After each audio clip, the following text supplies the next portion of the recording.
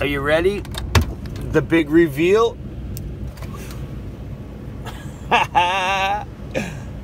Yep. That's the Walmart parking lot.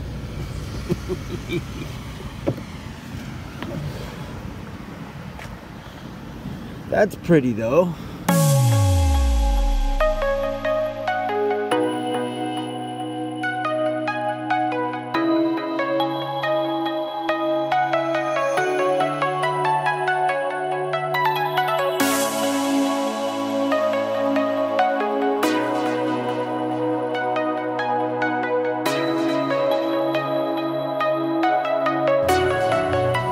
Alright, the big decision is to go with this black or the gray. What I'm doing is I'm putting a secondary curtain up so there'll be dual layers. So there'll be front and back, hoping to give me a little bit more insulation. And besides, I ripped mine, so this one would look just so much prettier.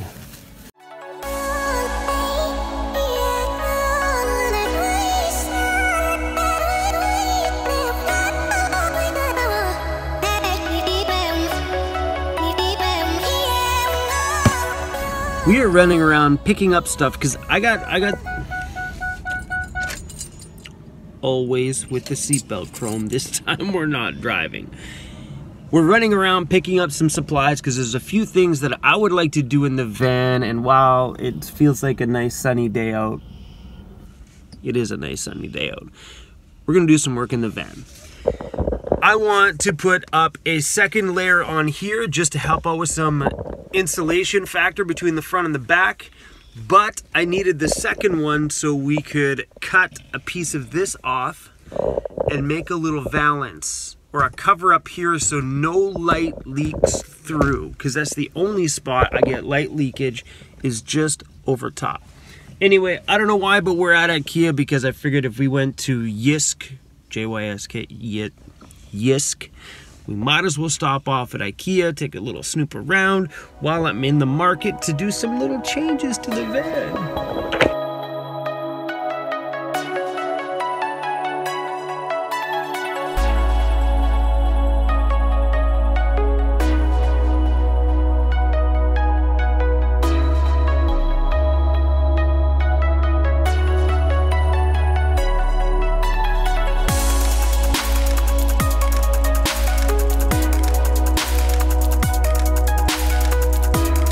Veggie dog from IKEA for the total win. It's got like spicy sweet mustard on it. Looks like some dried crusted sort of like onions on top and pickled cabbage. Damn, 75 cents? Good job, IKEA. This next one's gonna require me to rip down all of this stuff. When I first put this one in, because I have very little patience for building things, I just started cutting and cutting and cutting, so the bottom of this thing looks like a frayed mess. And I think on the new one, I'm just gonna fold the cutted area and just glue it down. I won't be doing that today because I need to figure out the right kind of glue to glue this fabric. You could use hot glue, but something else that I don't have to heat up would be great. But yeah, forget about sewing. I'm not about to sew, and I'm not about to take that in somewhere just so over time this can get destroyed and then I paid for sewing. No. Keep it simple. Up top, my headliner here is actually really quite thick. I don't know if you can see in there. But I took my pocket knife, punched a hole in there, and I just stick the extending shower rod. It kind of works. I left one extra loop out on this side, which I just tuck in behind here. And my divider curtain was pretty much done. So we're gonna pull all this stuff out and we're gonna stick the black curtain on the inside, the gray curtain on the front side, hoping that the dual curtains will help a bit with insulating the front a little bit. I know I'm really bad at these projects and showing you the how-tos and the step-by-steps, but I think this install is super easy, so we're just gonna let the camera roll. I'll probably chop this up a little bit. Here we go.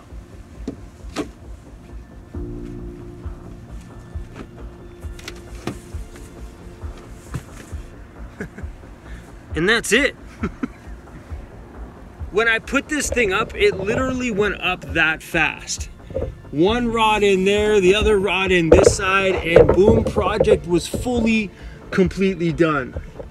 I'm holding my giant, super tall tripod right now. It's huge.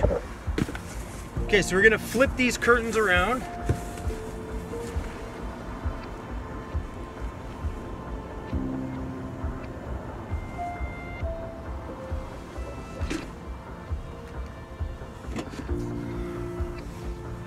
I gotta think about this, hold on.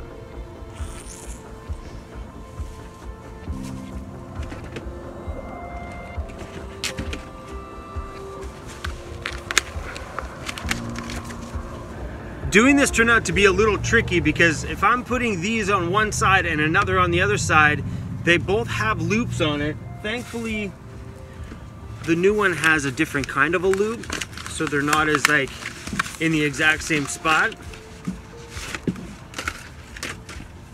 These have like a material ones here. They work. I got half of it up here and put together. We're just gonna slide in the other half.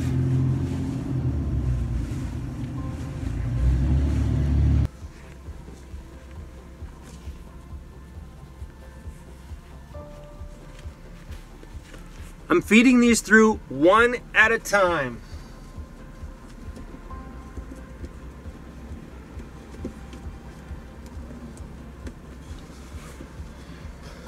That way when they're shut, they're gray on the front, black on the back.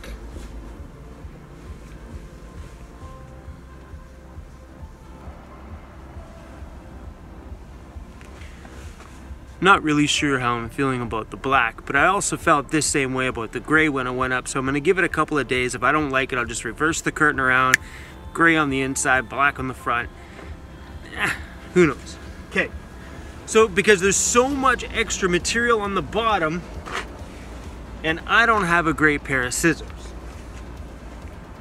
We're gonna lay this out, and we're just gonna give it a rough cut.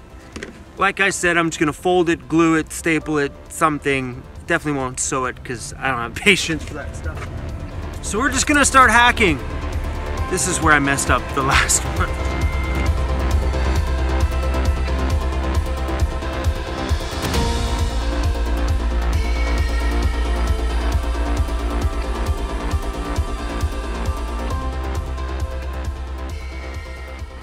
The plan with the extra stuff is there's a small little bit of a gap right above the curtain here where I was getting a bit of light bleed from before. I'm trying to find some better lighting here. Filming at the prime time of the day when the sun's at like the gleaming angle sucks. So what we're gonna do, ooh, that's a good piece. We're gonna take this and we're gonna cut it. I'm gonna cut it about this wide of a piece, but folded wide. So, hold on. I'm gonna get meticulous with this one.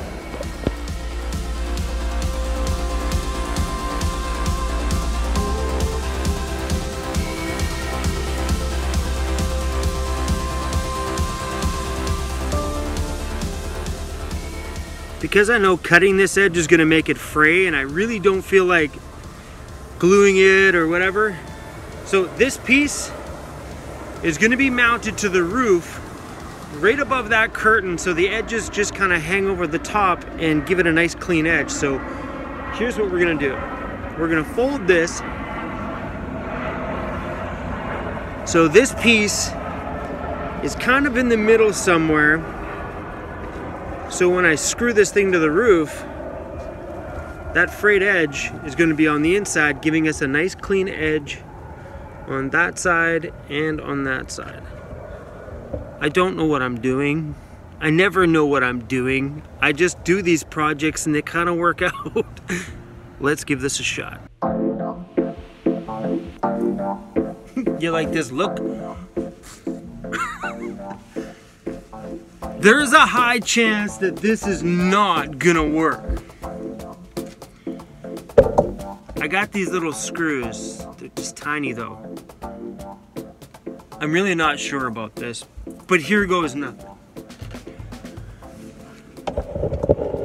So up here is where there is a bit of a gap.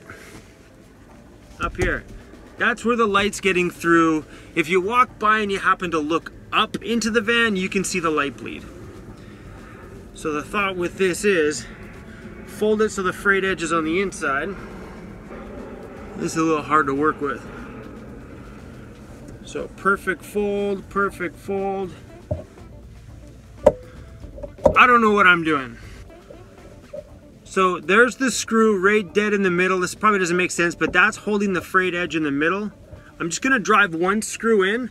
We're gonna do this right above the bar, right in the dead middle.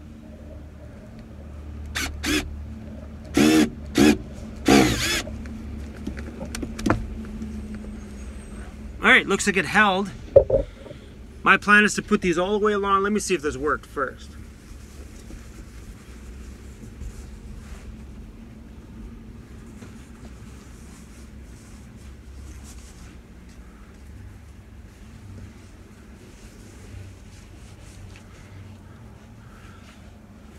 The plan is to screw this all the way along, creating a little bit of a lip so no light can get through the roof on either side.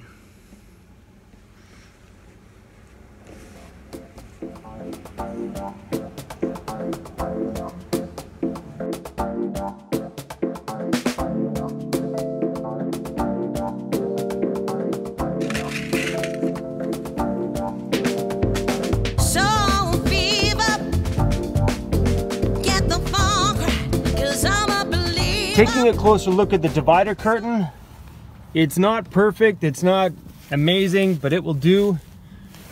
I folded this material up, screwed it to the roof up there, ran it all the way down to the edges, took the leftover piece here and screwed it to the inside right there, just to hold this nice and tight all the way across. And I threw another screw in right there as well. Yeah, these things move freely, nice and complete. Closed up, it's all black from one side, and everything from the front is all gray except for this little valance lip on top, which should keep this completely insulated and airtight. Not airtight, light tight. Bonus. I think this all in all turned out pretty freaking good. I'm no expert or master craftsman, but I got some creative thoughts and I'm like, I can make this happen. Boom! I think they're both gonna work out. I got lots of little projects planned for the van coming up, a lot of little tiny finishing touches. All right, you guys, enjoy van life, enjoy your travels, enjoy all this planning time that you guys have. Ooh, it's so exciting, especially if you're getting ready for this lifestyle because it's so much fun. All right, you guys, see you soon. Adios.